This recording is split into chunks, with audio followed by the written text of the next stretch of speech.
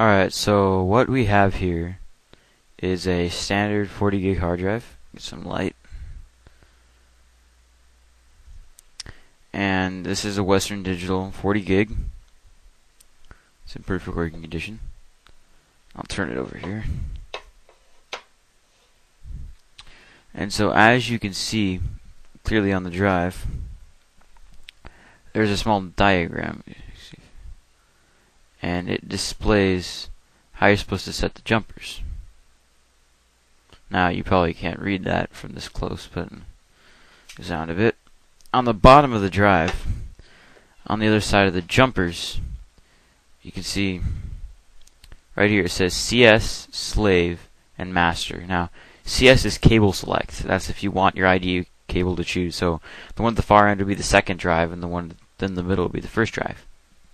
Slave is if you want the hard drive to be a secondary drive, like if you want it for data, and you'd have your primary as your Windows. Master is for the primary. That's what we're going to want to be setting yours to, seeing as you're having difficulties.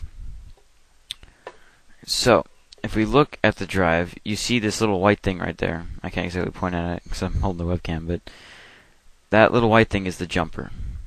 Now, according to the bottom of the drive, if we want it set to master, we want it to have it on the, not the bottom pin, but the third one down on this drive.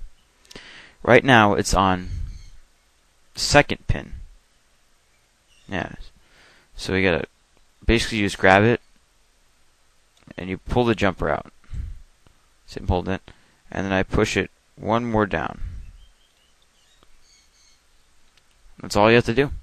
And so then you just unplug your other drive, and you just reformat and install Windows on whatever drive you want. Now, your drive may be a bit different. It might not be the third one down. Just look at it and make sure it's going to be set to master, and you'll be good. So